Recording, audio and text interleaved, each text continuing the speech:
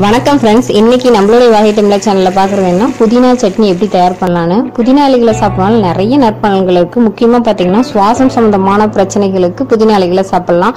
இந்த சுவிங்கம், அதாவது வாயில துர்நாற்றம் ஏற்பட்டுச்சுன்னா சுவிங்கம் சாப்பிடுவாங்க. அதை அவாய்ட் பண்ணிட்டு இந்த புதினா இலைகளை 4 போட்டு மென்னீங்க அப்படின்னா வாயில ஏற்படக்கூடிய துர்நாற்றம் அவாய்ட் ஆயிரும். முக்கியமா பாத்தீங்கன்னா புதினா இலைகள்ல இருந்து மென்தால் அப்படிங்கிற எண்ணெய் தயாரிக்கிறாங்க.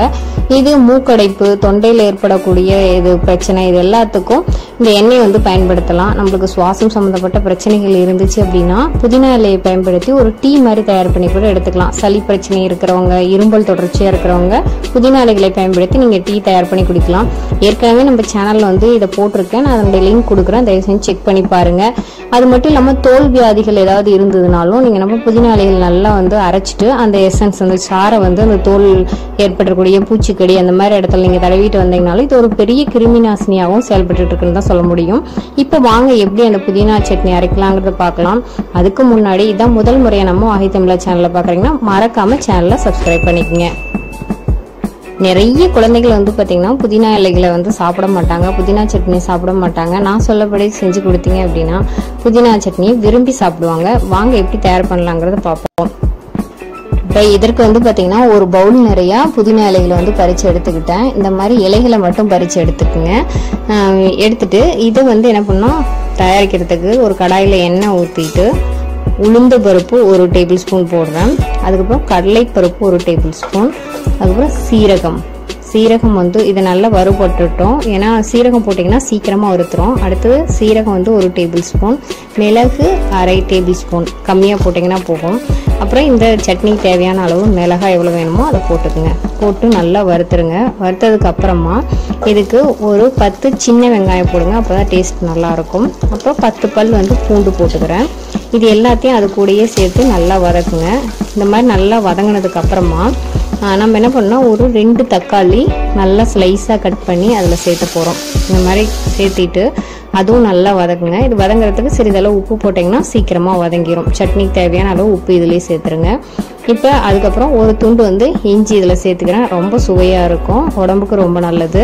இப்போ இதை சேர்த்துனதுக்கு அப்புறமா நம்ம புதினா இலைகளை சுத்தம் பண்ணி வச்சிருக்கோம் இல்லைங்களா, அந்த புதினா இலைகளை அதில் சேர்த்துடலாம்.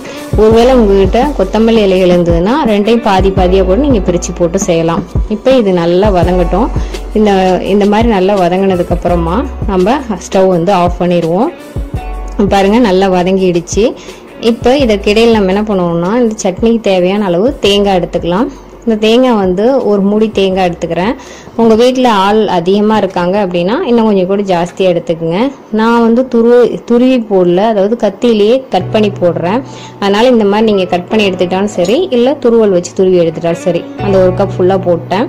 அப்புறம் ஒரு சின்ன கைப்பிடி அளவு தான், கம்மியாக போடுங்க. பொட்டுக்கடலை அதிகமாக போட்டிங்கன்னா டேஸ்ட் மாறிடும். ஃபஸ்ட்டு இதை அரைச்சிக்கங்க, ஏன்னா இல்லைன்னா அரைப்படாது. தேங்காய் பூ போடாதனால இதை மட்டும் தனியாக ஃபஸ்ட்டு அரைச்சி எடுத்துக்கோங்க. அதுக்கப்புறம் நம்ம சட்னிக்கு வதக்கி வச்சுருக்கக்கூடிய எல்லாத்தையும் அதில் சேர்த்துட்டு அரைச்சி எடுத்துருங்க. இப்போ இதுக்கு பாருங்கள், இந்த மாதிரி சுவையாக சட்னி ரெடி ஆகிடுச்சு. இதை தாளிக்கிறதுக்கு ஒரு கடாய் வச்சுட்டு தாளிக்கிறது வச்சுட்டு கடுகு, அதுக்கப்புறம் உளுந்து, சிறிதளவு கருவேப்பிலை இதெல்லாம் போட்டுட்டு நல்லா வதங்கினதுக்கப்புறம் கொஞ்சமாக பெருங்காயத்தூள் போட்டுருங்க. டேஸ்ட் ரொம்ப நல்லாயிருக்கும். இப்போ இதை எடுத்துகிட்டு போய் சட்னியில் ஊற்றிடலாம். இவ்வளோதான். இது சுவையான புதினா சட்னி தயாராகிடுச்சு. நிறைய குழந்தைங்க சாப்பிட மாட்டாங்க. இந்த மாதிரி செஞ்சு கொடுத்தாங்கன்னா கண்டிப்பாக சாப்பிடுவாங்க. இது ஒருவேளை நீங்கள் சாதத்துக்கு பிசைஞ்சு சாப்பிட்ற மாதிரி இருந்துச்சு அப்படின்னா இது கூடயே சிறிதளவு புளி சேர்த்துக்கிட்டீங்க அப்படின்னா சாதத்துக்கு பிசைஞ்சு சாப்பிட்லாம். ரொம்ப சுவையாக இருக்கும். ட்ரை பண்ணி பாருங்கள் ஃப்ரெண்ட்ஸ். இது உங்களுக்கு பிடிச்சிருந்ததுன்னா உங்கள் ஃப்ரெண்ட்ஸ் கூட, ஃபேமிலி மெம்பர்ஸ் கூட ஷேர் பண்ணிக்கோங்க. இந்த மாதிரி தகவலை தெரிஞ்சுக்கணும்னு நினச்சிங்கன்னா மறக்காமல் நம்ம வாகை தமிழ் சேனலை சப்ஸ்கிரைப் பண்ணிக்கோங்க.